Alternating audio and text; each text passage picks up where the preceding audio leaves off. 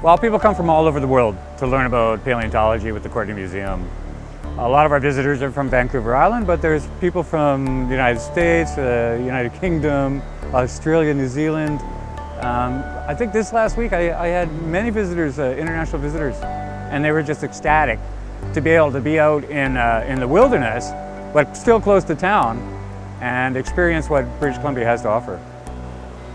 Along the banks of the river, an ancient seafloor is exposed. The ancient seafloor from about 80 million years ago during the late Cretaceous. Well, usually we're finding the remains of the marine fossils, mostly shelled animals, things like clams and snails and crabs and ammonites. Ammonites related to the octopus and the squid, or the chambered nautilus still alive today.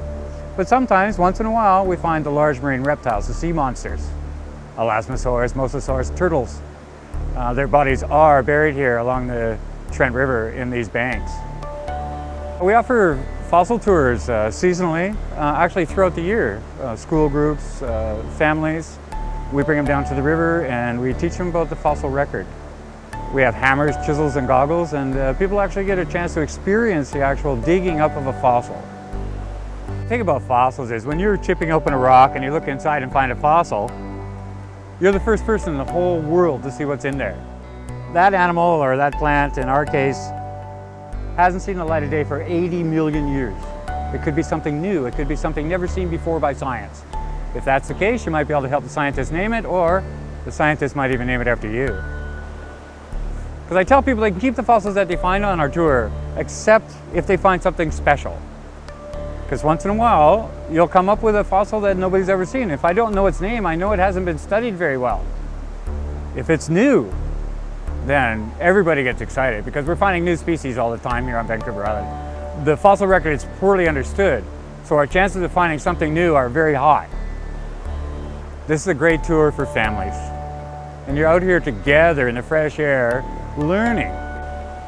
We run the tour 7 days a week during the summer, at 9 and at 1 o'clock. Our tour groups are fairly small in size. This way I can watch people and give them a personalized experience. Most of the time I can gear the tour to the people that show up, depending on their abilities. I always look at the group, I see their footwear, I see if they're walking straight, if there's little kids, or if they're athletic.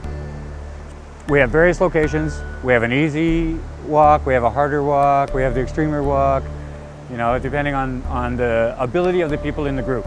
And I try to gear the location to the abilities.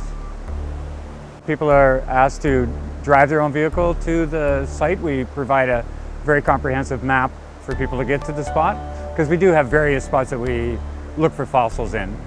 Yes, we do private tours. If it's just your family that wants to go with nobody else and maybe see something a little bit different, we do private tours. The tours are very popular, so we suggest that you pre-book through our website, courtenaymuseum.ca, or you could phone the museum 250-334-0686.